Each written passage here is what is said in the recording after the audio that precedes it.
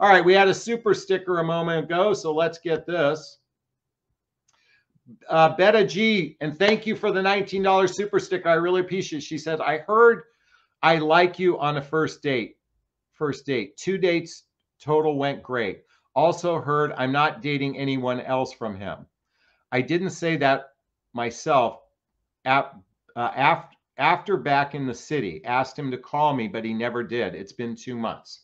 Okay, so here's the part of the dating process. You know, the first time you meet someone, we call that a date, but it's actually a meeting. Okay. And the second time we actually see someone, that's really the first date. Sometimes it's kind of a residual from the first time you met. You can actually like someone, but the reality is it takes about 100 hours of face-to-face time, 100 hours of face-to-face time to build the first layer of trust. And the reality is the vast majority of beings have a life going on before they met you, and a lot of their life experiences could be in the soup of what's going on.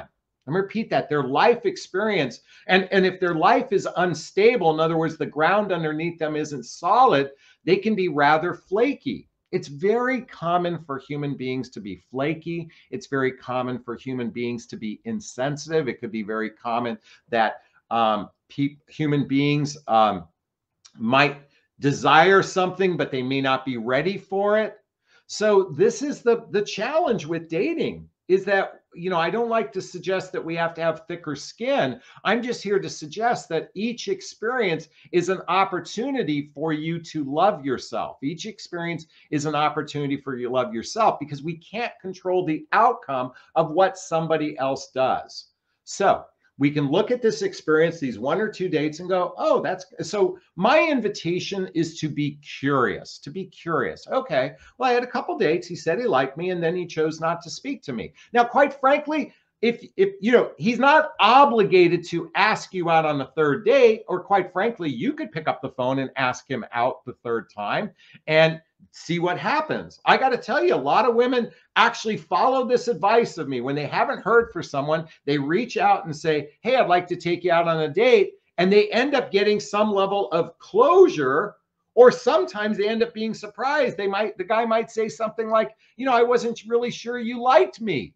I got to tell you, I've had the exact same thing happen. I actually liked a woman. I said the words, went on 2 dates.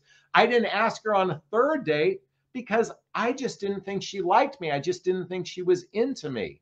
And so for a lot of men, the reason why they don't pick up the phone for a third date is they're not sure about you. And believe me, this is scary stuff for us men too. But Jonathan, I want to be with a confident man that knows what he's doing. Look at confidence oftentimes is bravado for, you know, for a mask. And I speak this from my own personal experience. I mean, my own confidence sometimes is merely a mask for the scared little child inside myself. You know, we men have a scared little child inside ourselves, and it takes a lot of awareness to be, you know, to really be, I said the word awareness, but to be aware that, you know, emotions are a rather fickle thing. Emotions can be very difficult for, especially for us men, to even navigate in our lives. So just recognize that we're doing the best we can. And sometimes we can make a mistake. And that simple mistake was we didn't know you liked us, so we chose not to reach out to you. Didn't mean we ghost you. We didn't do anything wrong. I know in this case it's been 2 months, but did you reach out to him and say, hey, I'd like to take you out on the third date? Because if you did and he said no, you at least have closure. And that's just a suggestion I have for you, is to have a little closure in your life by leaning into asking the question. So, to our writer, Beta G, thank you so much for that question. I really appreciate it. I hope it helped. Okay, Julia says,